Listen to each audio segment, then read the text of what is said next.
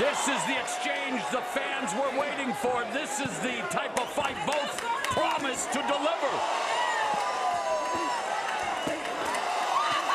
Thudding lefts and rights by Adames. And power up with that left hand. I said Adames should stay as a righty. No, he's pretty damn good as a lefty. And now Macias Montiel on inline skates in trouble trying to fight back.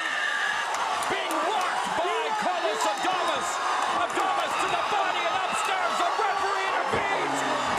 Adames stops Juan Macias Montiel.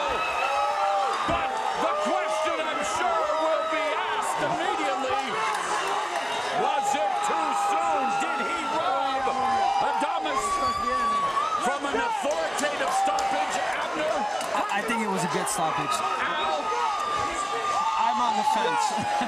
But let me tell you, that man, Adames, fought so well in this fight that that's nitpicking. And he had Montiel more in trouble than Charlo ever did. So ladies and gentlemen, we have the time of 2 minutes, 37 seconds in round number 3. A referee in charge, Ray Corona, stops the contest. He is the winner by way of knockout. He is now the interim WBC middleweight champion, Carlos Adames.